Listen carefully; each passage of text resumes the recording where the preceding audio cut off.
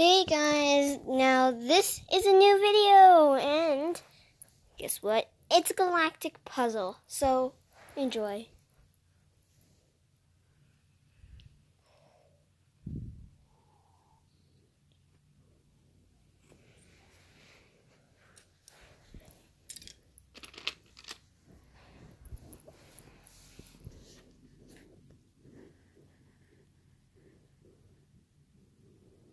This is a red dwarf. He just got born.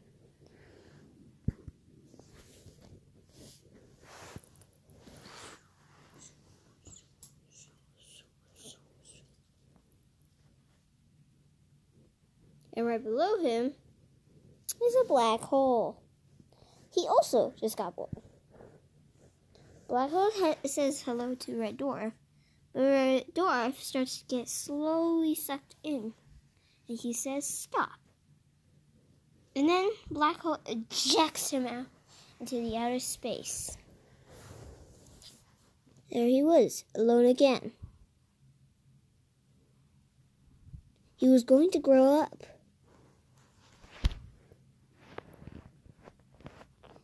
And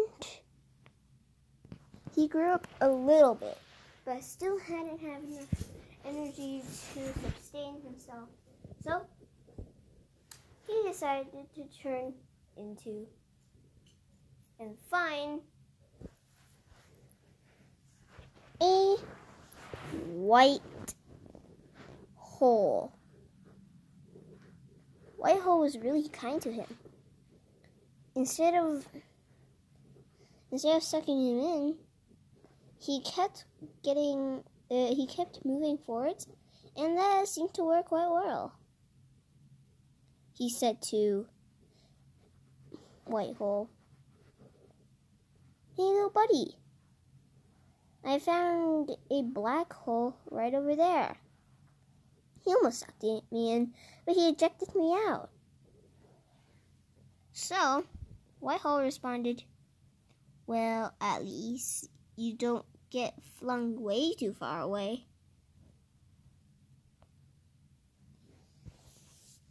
Black Hole heard they both talking, so he came closer. And he said, "Hey guys, wah!" And then White Hole ejected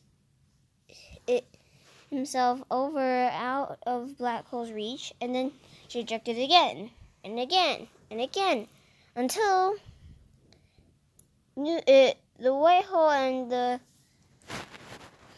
normal little red dwarf crashed into each other. Turned into a neutron star. Ooh, hello.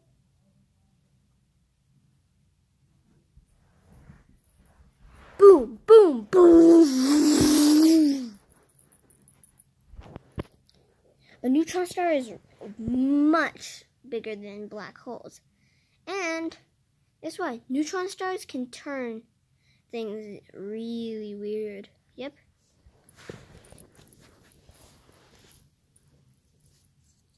Oh, jeez. Look at this.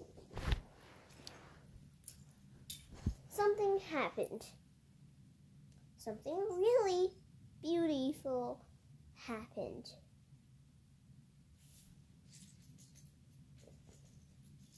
Something majestic, out of the ordinary, and far more beautiful than anyone else. It was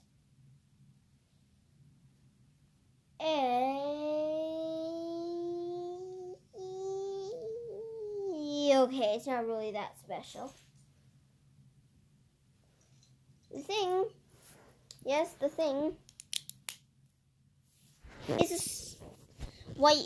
a yellow dwarf. It was close, around to the same size as neutron star. Now, neutron star decided to call his twin. And they both decided to hang on the opposite sides of each other. They can still call each other from there. And they always talk to each other. Except Black Hole. Black Hole was so lonely then. And then, when the two neutron stars and the yellow dwarf decided to talk to him, he said, "Fine, I'm leaving. If nobody will want to give me any attention, I will not let you talk to me ever again."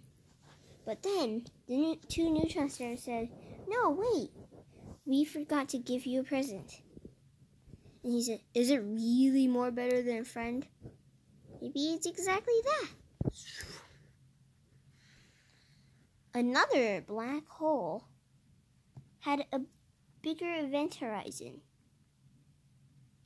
But he was happy that now that his friends also had a nice time to play, he was happy that he did too.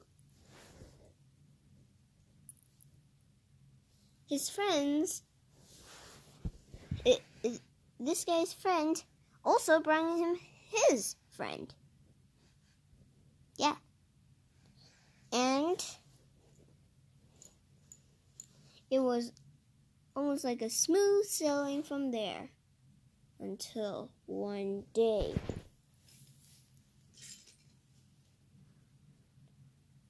A white dwarf in the distance was crying for help.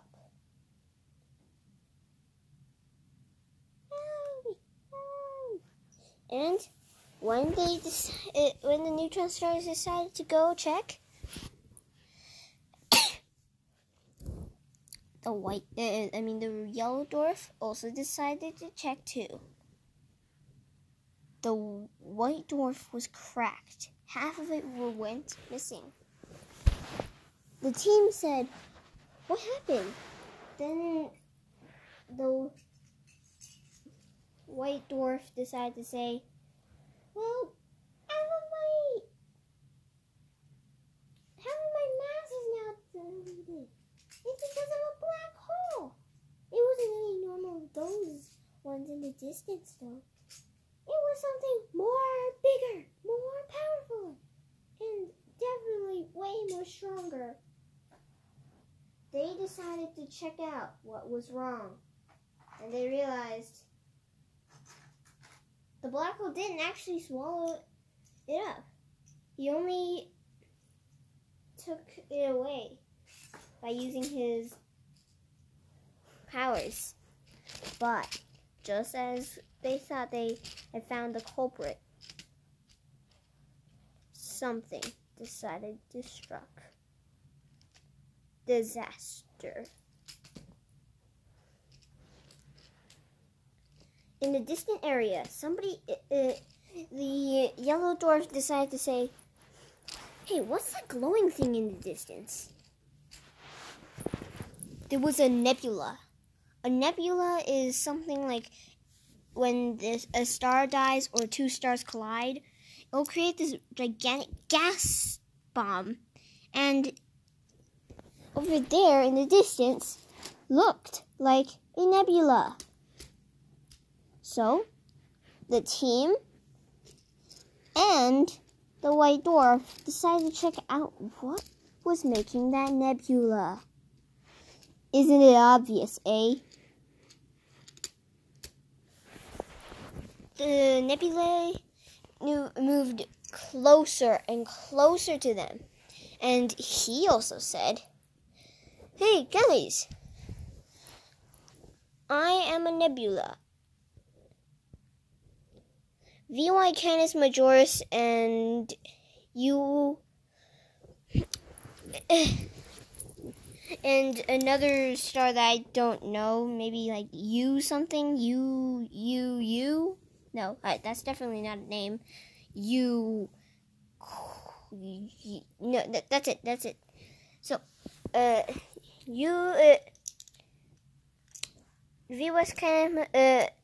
VY Canis Majoris and I remember. VY Canis Majoris and UI Scooty. Yeah, UI Scooty. the two most gigantic stars in the universe crashed together to create me. But it was quite small.